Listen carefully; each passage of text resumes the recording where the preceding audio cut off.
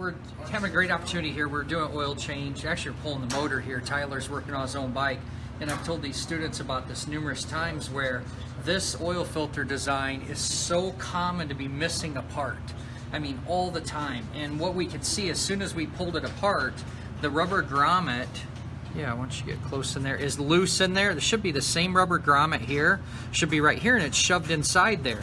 And a big reason that is this spring, as you tighten this cover up against this spring goes here so that this doesn't vibrate and come loose and come off the bike. That's what this is doing, right? It's holding this up against the engine block on one rubber seal, and this goes here. Well, if you don't have the metal washer that should be in here, as you tighten this bolt and this rotates around, that'll scoop that O-ring up, pop it right inside.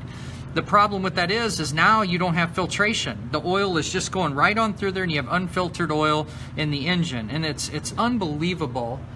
It's unbelievable how often we see this when we go to take these apart. And you technicians, you gotta know that. Just tell yourself this: anytime you ever, and I mean ever, have a spring against rubber, there should be a metal washer so that that doesn't dig in. You remember when we just did fuel systems and the air fuel screws and how many of them are missing? Yeah. You just got to know your systems. You got to know your vehicles. So we pulled it up on the parts fish so you guys could get a shot of that. So number 7 there, you see the cover, the spring. Number 7, washer plate, $2.